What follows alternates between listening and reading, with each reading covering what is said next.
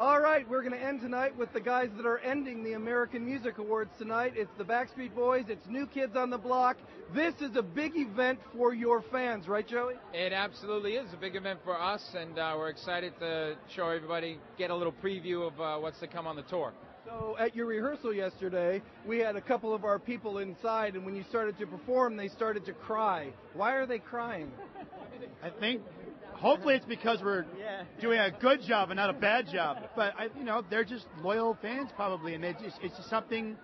This is a one-of-a-kind situation, and hopefully this is going to be something that transcends time. Absolutely. One of a kind, but you wouldn't do it if you all didn't want to be here doing it. Correct? Correct.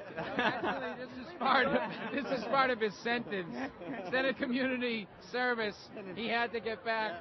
No, we're here. We're absolutely here.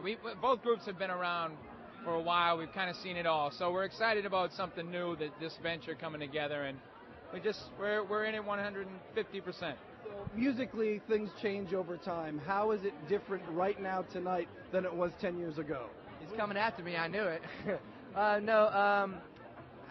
It's definitely grown into a whole new generation, and things are definitely younger. But it's exciting. Music always changes, and I was talking about this with the guys because I don't want to give the cat out of the bag, but we've been recording some music together, and I was thinking maybe. Okay, George and Scoop. No, truth is. All right, so we've got the situation coming up. We've got the New Kids on the Block. We've got the Backstreet Boys. And more importantly, we've got a show to do.